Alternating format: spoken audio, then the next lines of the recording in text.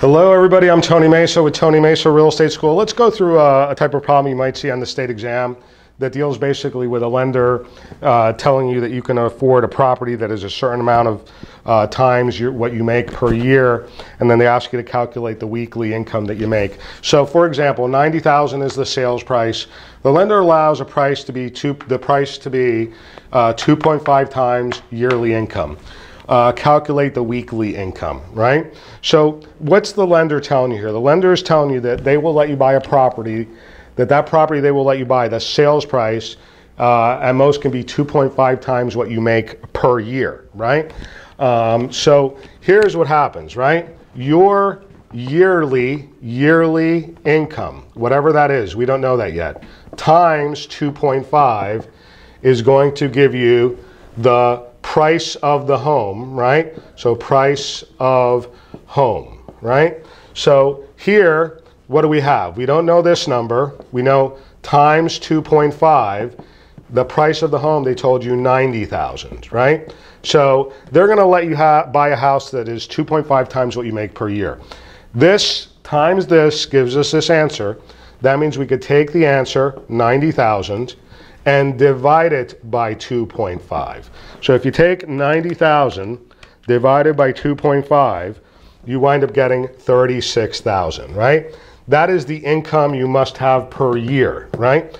And look, you can double check your answer. You can now say, okay, if I make 36,000 a year times 2.5, magically 90,000, right? That's the price of the home, right? So that's how much you have to make per year for the lender to say you can buy this house, right? Now, let's take a step back. They're not asking you how much is the yearly income. They're asking you how much is your weekly income going to be.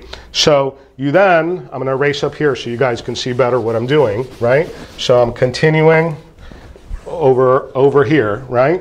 So you take 36,000 for the year, and you don't divide by 12 and then by 4. That's going to give you the wrong answer. You divide by 52 weeks in a year. There are 52 weeks in 1 year. So 36,000, the yearly income, divided by 52 weeks in a year, gives us 692.30769.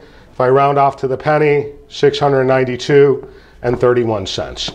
That would be the income that you need to make per week in order to make the $36,000 a year, and then in order to be able to buy this house based on what the lender is telling you, they will let you buy a house that is 2.5 times what you make per year, right? So again, what am I doing here?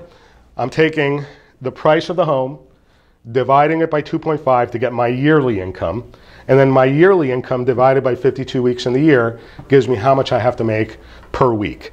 Thanks everybody.